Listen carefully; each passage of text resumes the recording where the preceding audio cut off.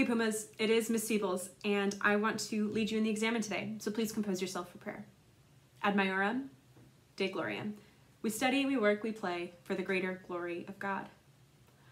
So there is a line that I have gotten stuck in my head the last couple of weeks, and I want to reflect on that today with you all. It's a line from Brené Brown. She is a professor, lecturer, author, and really just all-around amazing human who has become an expert on a whole host of things. But what I want to focus on today is her conversation around courage. She writes, "Courage is contagious. Every time we choose courage, we make everyone around us a little better and the world a little braver." Courage is contagious.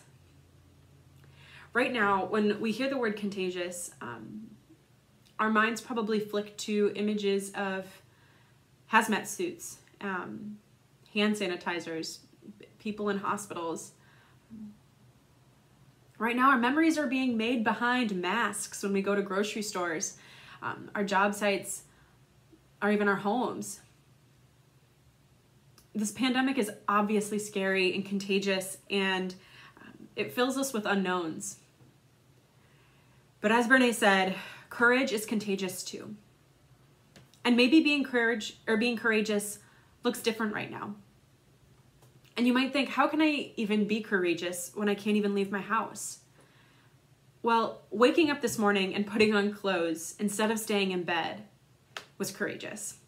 Turning in that assignment, even though it was late, was courageous.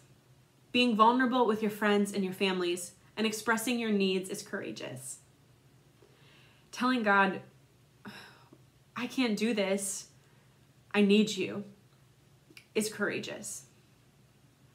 When we do these things, just as Brené said, we make everyone around us a little better and the world a little braver.